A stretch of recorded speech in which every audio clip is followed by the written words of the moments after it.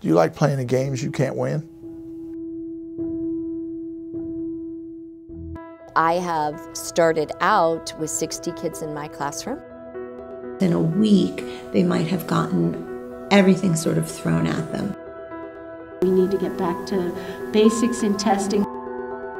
Sports are discriminating against kids with less money. If we don't have those booster clubs, we couldn't survive. If we don't have the money for it, then we begin cutting in gifted. We figure it out. Coaches and I have even taken it out of our salary. I know that we don't have a lot of funding. This is what we're worth to you. This is how little you respect us.